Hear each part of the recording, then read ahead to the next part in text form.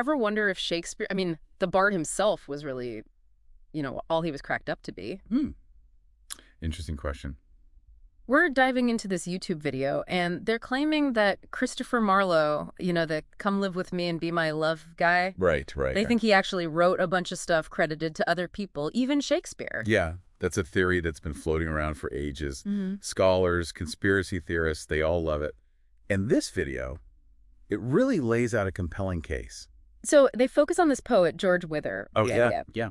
They're saying his work is just like littered with echoes of Shakespeare. Like they compare Wither's An ABC for Elliman, that was 1585, to Shakespeare's Venus and Adonis, which came out later. And they both have these strikingly similar descriptions of canker. So is this significant or just, a coincidence? What do you think? Well, Elizabethan writers definitely drew from like a shared pool of literary devices, right? But the sheer volume of parallels this video is pointing out between Wither and Shakespeare, it's definitely intriguing. Makes you wonder if it's more than just common phrases. And there's more. The video talks about Wither's, intense biblical knowledge. The guy even annotated the entire Reims New Testament. They're saying this lines up with all the biblical references you find in Shakespeare's work. Yeah, and they really hammered home that there are over 1,050 identifiable biblical references in Shakespeare. Wow. It suggests this real depth of understanding, which, if the video is right, both Shakespeare and Marlowe had. It's almost like they're implying Wither and Marlowe were the same person. Right. And it gets even wilder. Hold on to your hats, because they're saying Wither and another poet, John Taylor, were dropping hints in their writing, basically outing Marlowe as their ghostwriter. They called it a 16th century ghostwriting operation. Is that going too far or what? It's a bold claim, for sure.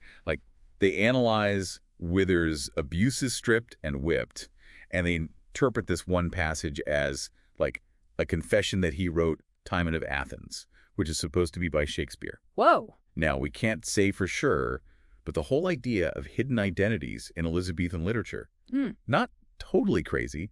Playwrights back then, they used their work to comment on stuff, even poke fun at powerful people, all through allegory and, disguised characters. So you're saying there's a chance these poems are double-coded with secret messages hidden in the text. Exactly, and that's what makes this whole thing so fascinating. It makes us rethink who wrote this stuff and why they might have wanted to keep it a secret. Which leads us to one of the juiciest parts of the video, their claim that all those Elizabethan poetry collections with female titles like Lucretia or Delia, the ones we thought were written by women, right? They're saying they were actually penned by men, specifically Marlowe, and that he used these female personas to, get this, have a dialogue with his own artistic inspiration. Wild. Well, the muse was a pretty standard literary device back then. Poets were always calling on goddesses or some idealized woman for inspiration. Sure. But this video, they're suggesting these female figures were more like projections of the author's own struggles, their creative impulses. So it's like a psychological self-portrait, but through poetry. Yeah. That's deep. But, oh man, get ready, because their next claim, that's where things get really interesting. Here we go. They're saying Marlowe didn't actually die in 1593. They think he faked his death and just kept on writing under different names, including, you guessed it, Shakespeare. Wow. They even break down Wither's later works, and they're interpreting these themes of death and resurrection as, clues to support this theory. Interesting. Okay, now we're in full-on conspiracy theory territory. Marlowe as the ultimate ghostwriter, living a double life, churning out masterpiece after masterpiece under all these fake names. But it does make you wonder, why go through all that trouble? I mean, if he faked his death, what was the point of this elaborate charade? Well, the video suggests it all boils down to the religious and political climate of Elizabethan England. It was a dangerous time to be, well, let's just say, a free thinker. Right. And Marlowe. He was known for his, shall we say, unconventional views. Even got hit with accusations of atheism, which, back then, that was a big deal. Yeah, not exactly something you'd want to advertise. Exactly. So, faking his death. It might have been a way to, escape the consequences of his beliefs, to keep writing without, ending up in hot water. So he creates this whole elaborate act to protect himself, but, and maybe I'm missing something here, if he's trying to stay hidden, why use pseudonyms that seem to, directly point back to him. It seems a bit counterproductive, doesn't it? That's the million-dollar question, isn't it? The video makes the case that these weren't just random names pulled out of a hat. They believe Marlowe chose these specific pseudonyms to send, like, coded messages to people who knew what was up. Okay, so like a secret language for a select few. Exactly. A secret society of literature lovers. I like it. But what kind of messages was he trying to send? What's hidden within all these layers of, pseudonyms and secret meanings? Well, the video really digs into Wither's work. They say it's full of these little hints about a concealed identity, themes of death and rebirth, even veiled criticisms of the Elizabethan establishment. So he's not just hiding, he's also like poking the bear a little. Ballsy move, if you ask me. Yeah. But why take the risk? If secrecy was so important, why risk giving himself away with these clues? It's a fascinating paradox, right? It's like maybe it was Marlowe's way of, reconciling his public face with his private beliefs, a way to be true to himself through his writing, even if he couldn't do it openly. Almost like a secret rebellion disguised as art. Secret rebellion, huh? I like that. But okay, so we've got Marlowe potentially being Wither. But how does John Taylor, our water poet, fit into all of this? Where does he fall in this web of pseudonyms? This is where the video takes another interesting turn. They suggest that John Taylor, he might be another one of Marlowe's aliases. They point to the fact that both Wither and Taylor published works titled Motto in the same year, 1621.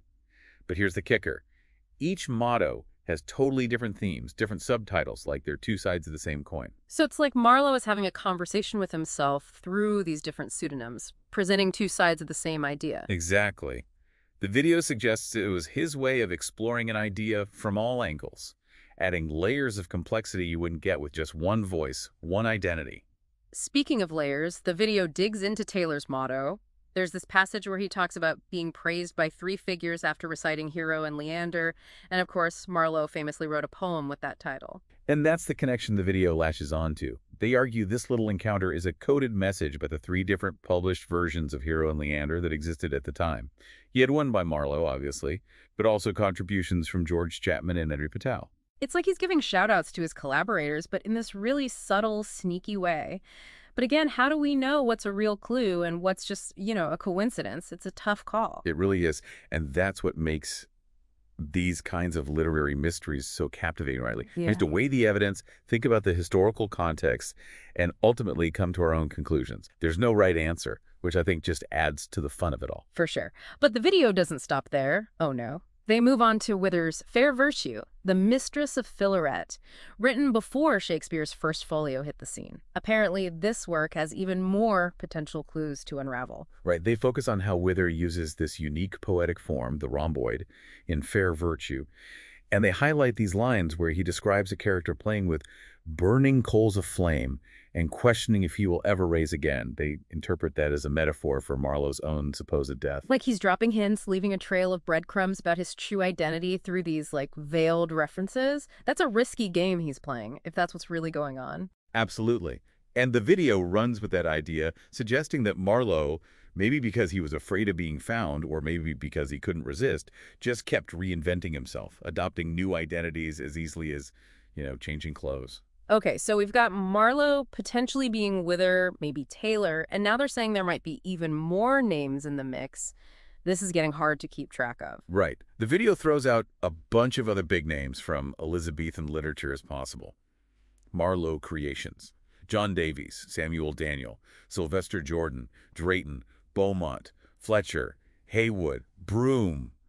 They even mention, wait for it, the ever-elusive W.S. himself. Hold on, are they saying Marlowe might have collaborated with himself as Shakespeare? Yeah. That's next-level literary mind games. That's exactly what they're suggesting. Yeah. They point to this passage in Wither's 1621 motto, where he says his real name should be obscured with 20 after it.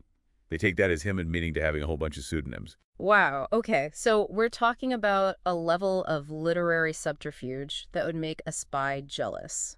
And if I'm following correctly, we've only just scratched the surface here. This video seems to be overflowing with these potential connections, all these hidden meanings. Yeah, and we haven't even touched on their analysis of Wither's emblem poems and how they connect to Marlowe's own life motto or those suggestive findings in a 1635 collection of Wither's works. Mm-hmm. Trust me, there's a lot more to unpack. It really does. Every layer we peel back, there's something even more complex underneath it. Like these emblem poems, the video really goes deep on those, and it gets fascinating. Okay, so for those of us who aren't exactly experts in, 16th century poetry, what are emblem poems exactly? So picture this, right? You have a symbolic image, an emblem, and then it's paired with this short, often really allegorical verse, Okay. kind of like a visual riddle, right? Got it. Supposed to figure out the hidden meaning. They were all the rage back in Elizabethan England. Got it, got it. So like a rebus, but with, more poetry. Okay, so what makes Wither's emblem poems so important to this whole Marlowe theory? Well, the video argues that the imagery and language in Wither's emblems, they often echo themes and phrases we see in Marlowe's work. Hmm. For example, they point out that Wither actually uses Marlowe's own life motto, the whole "that which nourishes me destroys me" Far thing. away. Yeah, it pops up in a Latin inscription on one of Wither's emblems, and even within the poem itself. Wow, that's like finding a secret message in plain sight.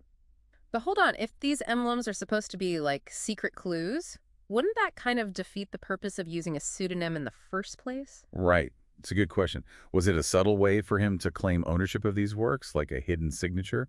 Or maybe it was a calculated risk, a way to see how people would react to his ideas without, putting his name on them directly. It's like walking this fine line between like revealing yourself and hiding yourself at the same time.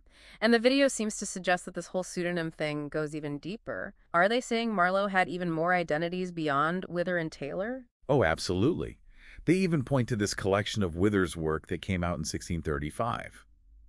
In the preface, the printer actually says that the author is planning to put out future works under his real name. Wait, so they're saying that Wither, or rather Marlowe, pretending to be Wither, was actually thinking about like unmasking himself, Yeah. revealing his true identity. It's not entirely clear if he was going to do a full reveal, Mm. but it definitely adds another layer of intrigue to this whole thing, especially when you consider the video's analysis of Wither's later works.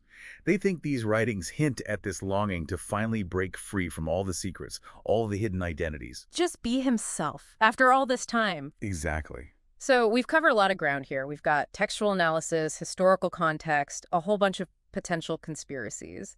But at the end of the day, where do we land on all of this? What are we supposed to take away from this whole Marlowe as Shakespeare theory? Well, I think the most important thing to remember is that we're dealing with a lot of speculation here. Don't get me wrong, the video makes a compelling argument. It does. But there's no, smoking gun, no definitive proof that any of this is true. So it's still a mystery, still up for debate. Exactly. But isn't that part of what makes literature so great? It makes us think, it sparks our imaginations, and sometimes it forces us to question everything we thought we knew. This whole exploration, whether you believe the Marlowe theory or not, it reminds us that these works, they're still relevant, they're still sparking debate centuries later. There's always something new to discover, always a new way to interpret them. It definitely gives you a new perspective on these classic works. And to everyone listening, we encourage you to check out the works of Marlowe, Shakespeare, Wither, everyone we've talked about today. Read them with a critical eye, keep an open mind, and maybe you'll find your own interpretations, your own connections. You never know, you might even uncover a literary conspiracy of your own.